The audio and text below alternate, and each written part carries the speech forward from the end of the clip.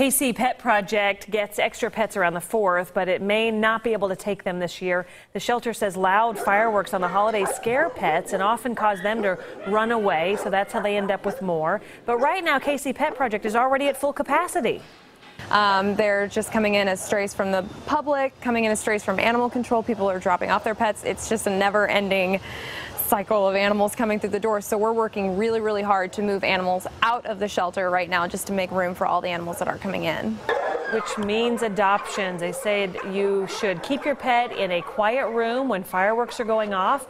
It's running an adoption special through Sunday. Right now you can adopt a cat or dog for just $25 as they try to make room.